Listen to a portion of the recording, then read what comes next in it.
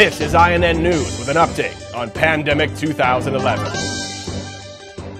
Good afternoon, I'm Penn Holderness with another special report on what is now widely being called Pandemic 2011. What began in Shanghai is now global and is causing panic around the world, with confirmed outbreaks now in India, Mexico, France, and in the United States. Also unverified reports in 14 other countries. Hundreds of cases have been reported in the southeastern United States alone, from the Carolinas to Texas. The disease seems to be fatal for 1 in 5 afflicted, and epidemiologists are now very concerned about the rapidity with which the disease is spreading. All of the Earth's cities, of course, are connected by a web of airline routes, a network through which a virus can travel anywhere in a day. Paris, Tokyo, Los Angeles, New York, wherever planes fly.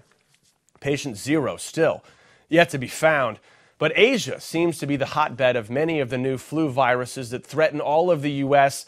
In fact, it's now been called the perfect incubator. This is why multiple global agencies are focusing on Southeastern Asia to identify new strains as soon as possible, whether to prevent pandemics or to develop a seasonal flu vaccine. No surprise, many scientists say the earliest reported cases were in Shanghai, a teeming city that mixes people, animals, and microbes from the countryside with travelers from around the world. You could hardly design a better system for turning small outbreaks into big ones.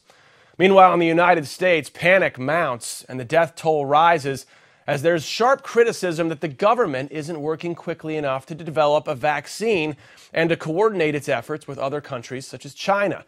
In fact, some members of Congress are speaking out, suggesting that we put a tariff on goods from China to subsidize the cost of research and production. Airport officials are screening incoming passengers, but many say that's not enough. There also seems to be a groundswell in Congress right now for a total quarantine. Senators Burr and Graham have led this charge, going as far as to call this flu nature's bioterrorist and demanding that President Obama declare a state of emergency. Of greater concern is whether there will be enough vaccine available once it's produced. Who should get priority? Who will have to do without?